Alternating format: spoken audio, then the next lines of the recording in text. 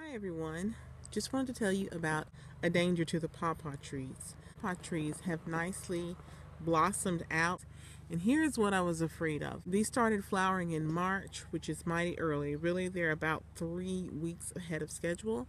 Well, tonight they are calling for a hard freeze. Here is my hope. The thing about pawpaw trees is that the bloom is staggered throughout, I'd say, a month or a month and a half period.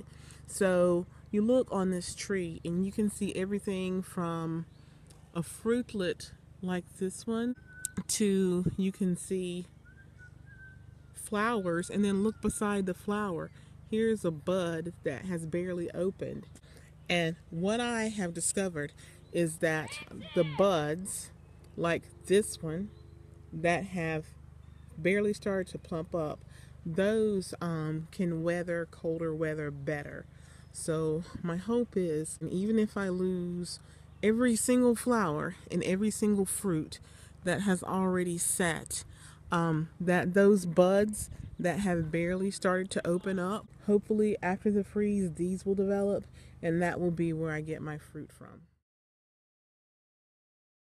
And I've come to inspect the pawpaw trees. And to be honest, it looks really good. The flowers, for the most part, look intact. The fruitlets that were already on the trees look fully intact. So there are some signs of damage. This tree that's before you, this is a younger tree, and you can tell it doesn't have very many flower buds. It has 3 flower buds, but not much. You can tell there is some damage here to the leaves.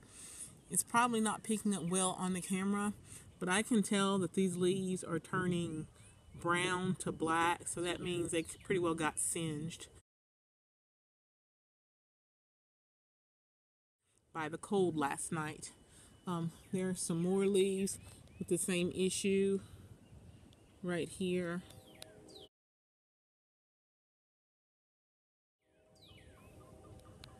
And even up here, you can tell there's some damage, like right here and there, and there's that top leaf up there. So pawpaw trees are fairly resilient when it comes to spring freezes. It got down to 28 degrees last night, and these trees came through like champions with minimal damage.